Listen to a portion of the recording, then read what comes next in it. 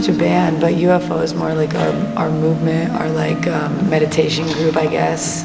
And coming to the Integratron was like the perfect place. So for me, this is where like a little love affair with crystal bowl started.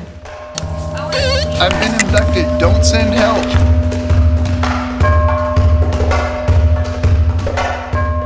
We're right here in Landers, California.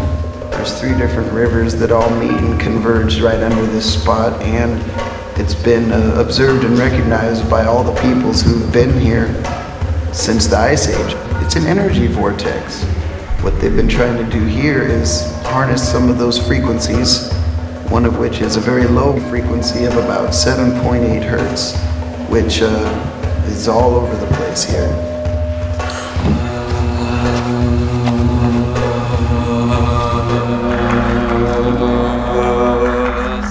George Van Tassel was working as an aeronautical engineer before he moved his whole family out here. In 1953, during one of George Van Tassel's meditation groups, he was visited by a spacecraft from Venus, and he met a guy named Solganda and gave Van Tassel the blueprints to build the Integratron.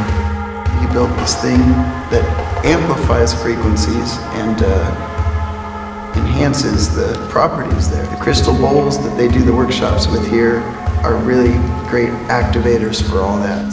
The way you start the bowl is you hit the bowl first, so you create the sound, and what you're doing is you're spreading that sound, wave, vibration, and around motion.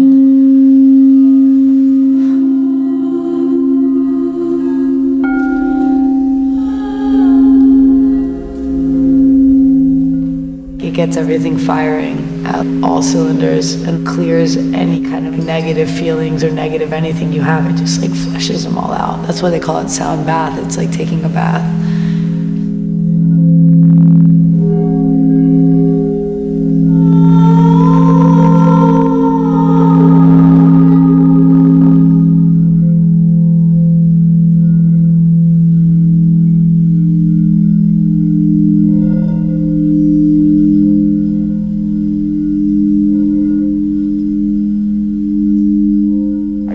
Right now there's this collective energy on the earth where people are looking like, okay, what's beyond this? People are really realizing like, okay, things could seriously like implode if we don't wake up.